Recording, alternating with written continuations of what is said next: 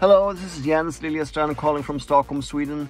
I'm sitting in my car right now. It's a really ugly winter here. There's no snow. It's a very warm winter because of climate change.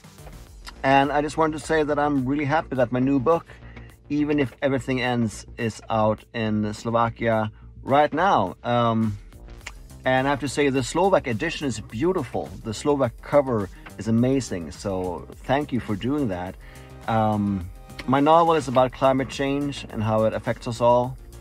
I want to write something that was sad and scary, but also want to write something that was exciting, maybe even darkly funny. I think all these things will still be with us, even if everything ends. Even if everything changes, we will still fall in love. We will still fight with our parents. We will still be unfaithful. We will still wonder who we are. Life will continue even if everything ends. That's sort of the message of my novel.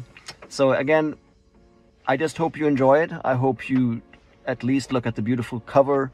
And to all readers and to all people who go to libraries are really important. Don't forget the libraries. I hope you read my book, discover my book, read it, enjoy it, talk about it. And again, thank you for this great honor of being published in Slovakia. So thank you. See you. Bye.